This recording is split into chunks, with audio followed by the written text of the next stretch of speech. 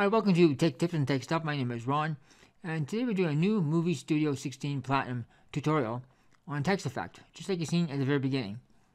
And this was requested by a viewer. If you find I'm talking too fast or mumbling, see the upper right hand corner, there'll be a link explaining why.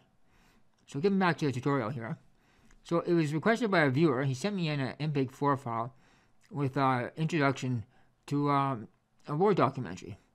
And it's the exact same introduction they used in the movie, actually it's the same title, I should say, in the movie 1917.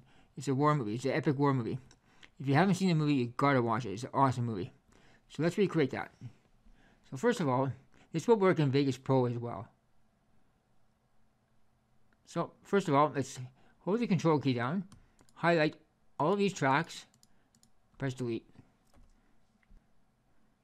Because if you're using Vegas Pro, you won't see this. You'll see just a clean look like this, and whatever media drag to the timeline will create the appropriate track for you. So let's grab this clip here. It's only a war clip I could find out there. It's just soldiers running. And let's create a new video track. Right click, insert text media. I'll just call this 2020. Because the war movie has 1917 on it, so we'll just call this 2020. And let's change it to a thick font. We use impact. And scale it up. Do not use font size. Font size will give you jagged edges. Use always scale when you're scaling up for these kind of effects.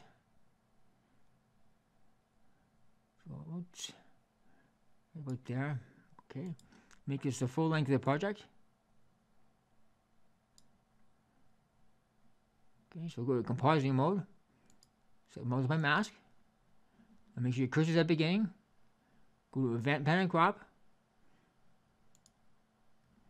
Cursor at the beginning. Go to keyframe right there. What we're going to do is we're going to zoom this all the way in to the closest letter or number. So it's going to be a 0.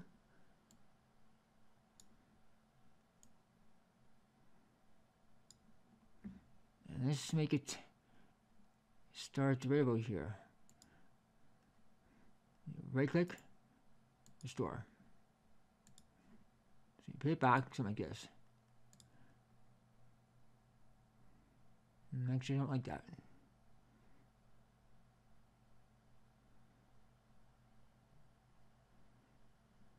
Let's have it static for a bit before it actually displays the title. So go back to event pan and crop. Just grab this keyframe here, drag it to about the 5-second mark.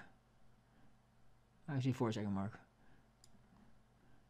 Now put it back. So give you 4 seconds of the video, and then the title will display.